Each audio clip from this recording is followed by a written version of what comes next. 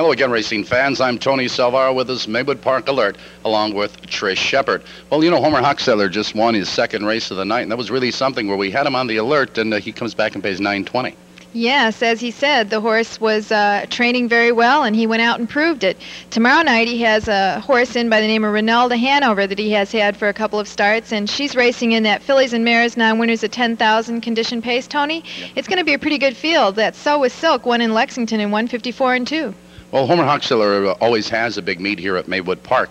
Now, this week at Maywood, Wednesday nights, the $9.99 night out. I know you and your husband like that one. Oh, you can't beat that. You get free admission, a track program, and a choice of 4 entrees. Some of them are American pot roast, pork roast, chicken Milanese, and fried catfish. Okay, now, Thursday night's all trifecta night, and we hear rumor that we're going to have a special guest coming out this weekend, and that is George Steinbrenner, who has purchased, I believe, much of the stock here at Maywood Park, and I know he loves signing autographs, and he's a fun guy to be around.